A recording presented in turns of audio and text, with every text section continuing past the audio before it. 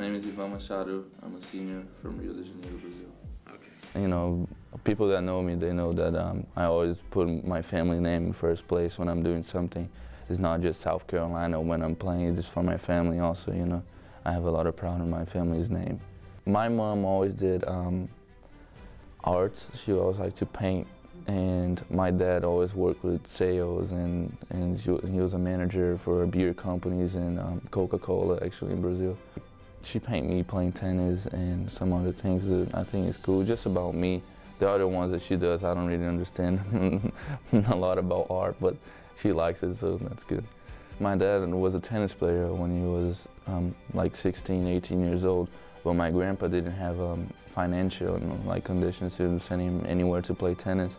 So he had to stop playing and start working. When he got older, he started playing again with his friends, but he always bet a beer instead of playing for a tournament or something. But when I was 10 years old, I watched him play, and I was like, Dad, I wanted to learn how to play. Yeah, tennis. It was my first tournament outside of my city, outside of Rio de Janeiro, and I had to travel by myself. My dad was working.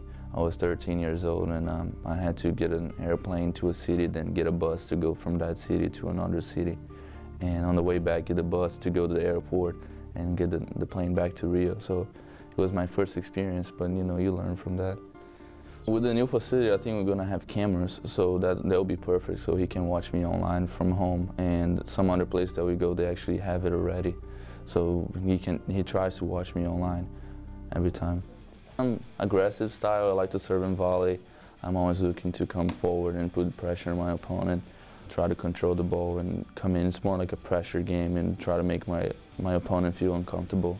You want to win always, but you're doing not for yourself or somebody else, and you're doing for the entire school and all your teammates. They're like your brothers on the court, and you have to, you know, behave, and you have to make sure that everything you do there is willing to win. Doesn't matter if you're tired or anything. You have to try your best, 110%, to win that match for your team and for the school.